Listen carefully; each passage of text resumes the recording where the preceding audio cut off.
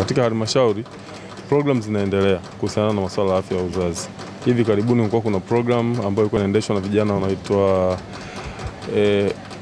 Murika Tanzania, kutoa elimu ya afya ya uzazi kwa vijana wale machinga katika wilaya ya Temeke. Kwa hiyo ukiangalia katika wilaya nyingi hii elimu inakwenda na inawafikia vijana kujitambua kuhusiana na afya ya uzazi kwa ujumla.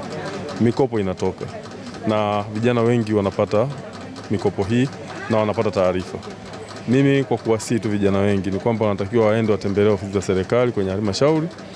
Kuna madawati ambayo wanaweza akawasikiliza na wakajua katika level ya kata kabisa kwenye kata kuna maafisa ambao wanahusika na masuala ya kuanza kutengeneza vikundi kwa ajili ya kuweza kupata hizi 10%.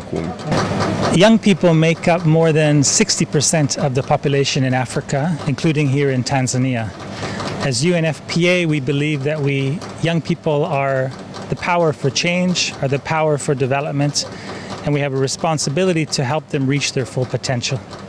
One of the key areas that is sometimes left behind is young people's sexual and reproductive health, and giving young people the information to make informed decisions about their bodies, about their lives, and about how they can be equipped to contribute to their communities, to contribute to their countries, and ultimately to Africa.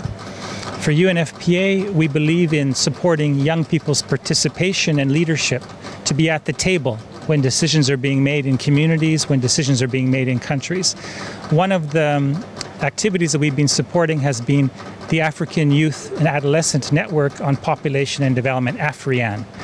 Elimu imefika, lakini hatuwezi kusema kwamba tumetosheka kwa sababu kila siku zinavyoenda bado mambo mengi yanazidi kuibuka, vijana wanazidi kuongezeka, lakini pia uelewa unaendelea kukua, naweza nikasema, kwa sababu vijana pia ni watu ambao wapo katika sehemu tofauti tofauti. Hatuwezi kutumia njia moja katika kuwafikia. Kuna vijana wanakaa katika maeneo ambapo maredio yanasikika, wengine wanaangalia TV, wengine wanaangalia magazeti na kadhalika. Kwa hiyo tumekuwa tukitumia njia na mbinu tofauti katika kufikia vijana kwa kutumia nguvu zetu ambazo tunaweza, lakini bado tunaamini tuna kazi kubwa kwa sababu changamoto bado zinaendelea kuwepo. Vijana ndio chachu ya maendeleo, lakini pia vijana pia lazima tutunze afya zetu. Na kutunza afya zetu lazima tuwe na uelewa masuala mbalimbali mambo ya afya ya uzazi, kujua masuala ya jinsi ya kupunga ukatili, kujua matumizi sahihi ya kinga kama kondom, lakini pia kujua kwa maana dhamira nzima ama elimu nzima ya afya ya uzazi na inatusaidia vipi sisi kama kuboresha katika kufikia malengo yetu. Kutoka katika mkutano huu wa mwaka wa vijana unaofanyika jijini Dar es Salaam, mimi ni David Gumbo, EATV.